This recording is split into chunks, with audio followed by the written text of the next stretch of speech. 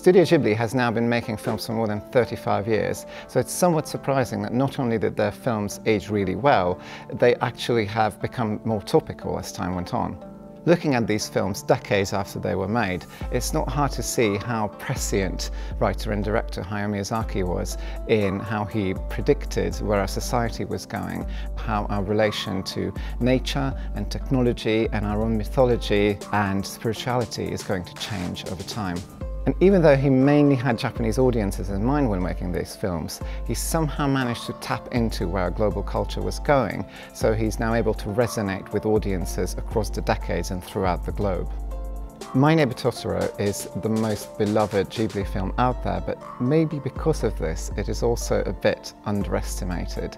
So when someone comes up to me and says, well, this is just a family film, very simplistic, made for children, I usually go off on a tangent and just list all the different perspectives and layers that this film has, which makes me very fun at parties.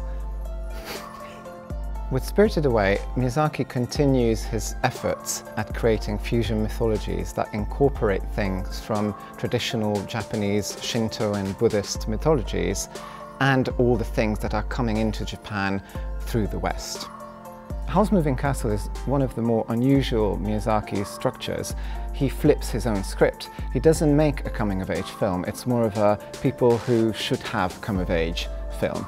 Essentially, it's about people who should be adults by now, but who, for whatever reason, aren't yet and aren't ready to step into that role. Really, none of the films by Studio Ghibli that we're screening this year are as topical as Princess Mononoke. Princess Mononoke asks what's at stake when we pursue progress without caring for anything or anyone else.